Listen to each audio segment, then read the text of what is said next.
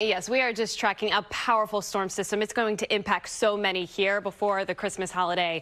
And really, when it comes to that travel, take a look at the snowfall forecast here. We're talking anywhere from 6 to 12 inches. We're looking at wind gusts upwards of 50 to 60 miles per hour. Major travel impacts. You may want to think about revising your travel for the Christmas holiday.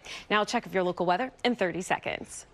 Yeah, big week weather-wise. We are tracking this big storm for the holiday. Zooming into the north and east, we're talking snow in the Blue Ridge Mountains, but heavy rain up the I-95 corridor. Wind gusts, bursting pipes, especially for those of you in the deep south. That's a look across the country. Now check of your local weather.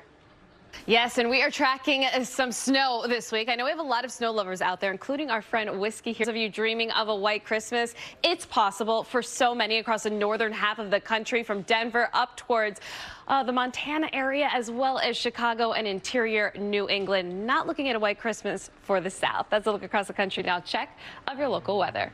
Mr. McButterpan. Yeah, we love that. And Vlad the Vulture as well. Thank you so much for watching, everybody. Have a great day. Yes.